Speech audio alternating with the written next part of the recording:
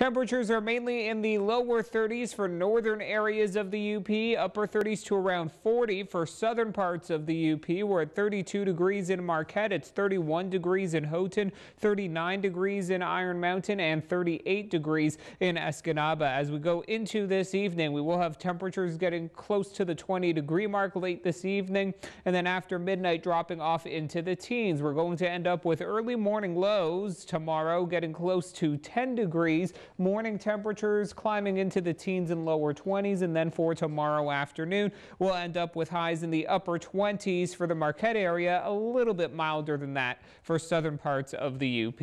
We have brisk winds coming out of the north, so that's going to help keep the temperatures cool as we go into the weekend.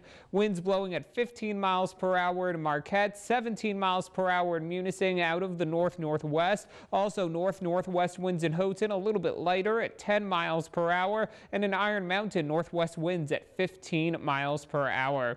We have temperatures mainly in the 30s over the upper Great Lakes. Duluth is at 37 degrees, Green Bay checking in at 44 degrees. There's a boundary out here off to the west, and on the other side of that boundary, temperatures are in the 50s and 60s over parts of the plains. It's going to take a few days, but early next week, we have some much warmer temperatures that will be moving into our area. We're seeing clear skies. There's a high pressure system centered over areas near the Iowa-Wisconsin border. We're getting a breeze out of the north. On the other side of this boundary, that's where all the warmer temperatures are.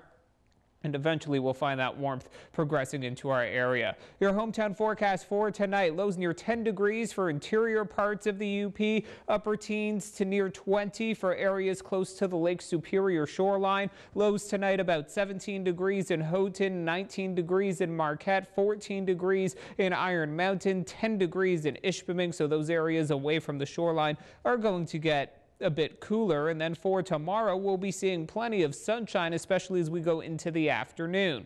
Your hometown forecast has highs in the upper 20s for northern parts of the UP, middle 30s for areas closer to the Wisconsin border, a high of about 30 degrees in Baraga, 36 in Iron Mountain, 26 in Munising, 29 degrees in Ishpeming, and we'll have a light breeze out of the north about 10 miles per hour. We'll probably see a little bit of cloud cover at times tonight into tomorrow morning. That cloud cover dissipates. We'll see plenty of sunshine for tomorrow afternoon. Some sunshine to start on Sunday, and then probably a little bit more cloud cover building in as we go into Sunday afternoon and evening. Temperatures will be heading upward early next week. We'll have highs around the upper 30s for Sunday, so that's already climbing a few degrees above normal. Highs getting into the upper 40s on Monday, near maybe even a little bit above 50 degrees on Tuesday, and it has been a while since we've seen temperatures that warm. Upper 40s expected on Wednesday. For Tuesday in the Marquette area, I'm forecasting a high of 51 degrees. The last time we had temperatures getting into the 50s,